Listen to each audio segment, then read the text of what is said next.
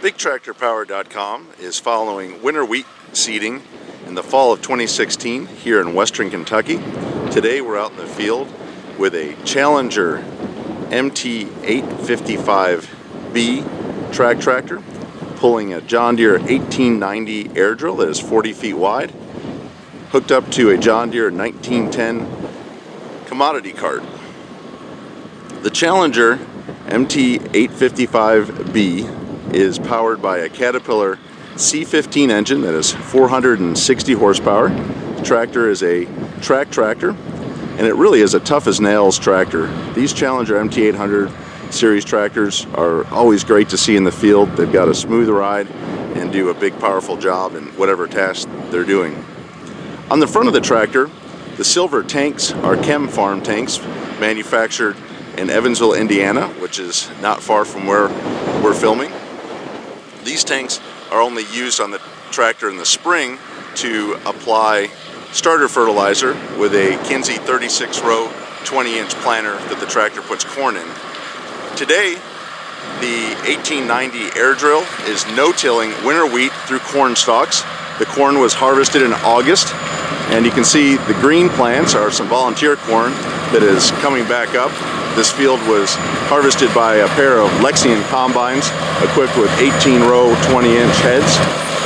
The air drill uses air to convey the wheat from the 1910 commodity cart in the back through the tubes that we see here, and then the air blows it down to the ground, and as we can see the disc blades, press wheels, and openers cutting through the corn stalks.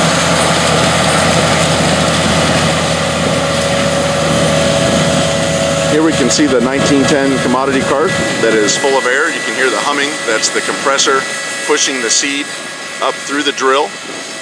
No-till farming was first practiced in Christian County, Kentucky back in 1962 by Harry Young. The Young farm is just down the road from where we are filming today, and that was the first successful no-till field anywhere in North America. It was a cornfield, and later no-till soybeans came, and now no-till wheat has become very popular following the corn crop here in western Kentucky in the past 10 years.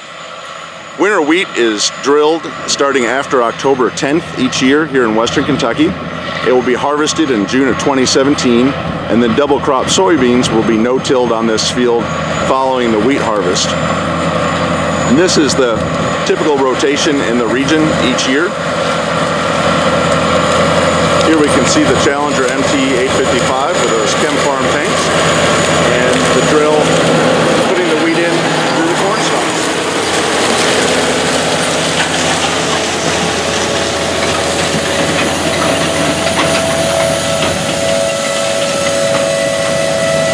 We hope that you've enjoyed this video of no-till wheat planting. If you'd like to see more videos of big farm machines in action, visit our website, bigtractorpower.com.